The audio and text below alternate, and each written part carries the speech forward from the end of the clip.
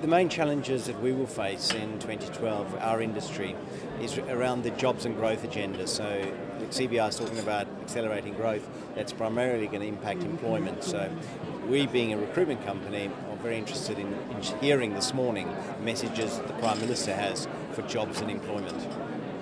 The relationship with the CBI is very important to Harvey Nash. Adds a lot of value to our business. Primarily supporting us in research, supporting us with thought leadership, particularly in these tough times where we've got a tremendous support system and research base with the CBI. As a member, we feel that we're not alone. We have many members alongside us that we're all focusing on the same thing, and that is success in business. Growth in exports is very important for the UK right now.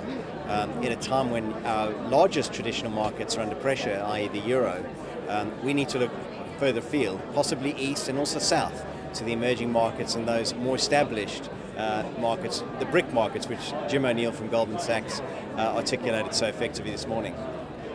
I think the overwhelming message delegates should take away from the conference today is all about looking beyond our traditional markets here in the UK, accelerating growth, taking advantage of the support systems and mechanisms that both the government and big business are putting in place to look at those markets that are being highlighted here this morning.